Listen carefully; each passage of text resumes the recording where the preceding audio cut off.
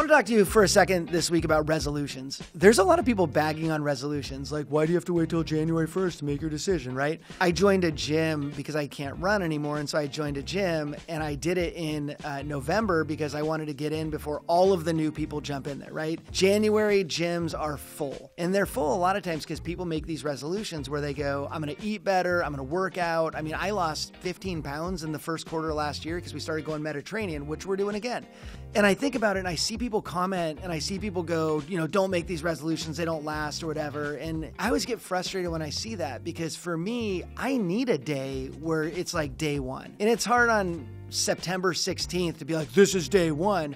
For me, it's just easier to start every year with okay, now it's day one, let's go. And so I would encourage you this year to just make this day one. Don't shy away from the fact, just because everybody's joining the gym and they're going to quit in 90 days, you jump in now and you make your decisions. But the other thing I would tell you is a lot of times we quit because of lack of accountability. And so those decisions you make for 2024 and you go, I'm going to live differently, here's my accountability. Just get that accountability partner who knows what you're trying to do and will hold you accountable to those things. My wife and I, when we went Mediterranean, I would have still eaten cheeseburgers. Like I would have rocked those things. But my wife was like, no, this is what we're doing. And I'm very competitive too.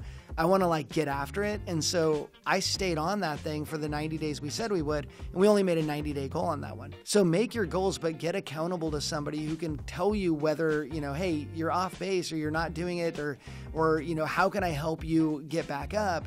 Because it does, people start things that they don't finish. And a lot of times it's because they're lacking accountability. So decide you're going to do it, make that decision to take the first step, and then get accountable to somebody to do what you say you're going to do. If you do those things, you'll be way better off than somebody sitting back going, I don't make resolutions. Well, you also don't do anything good for your body in those cases. So make your resolution, stick to it, get your accountability. That's my encouragement for you, and we will see you next week.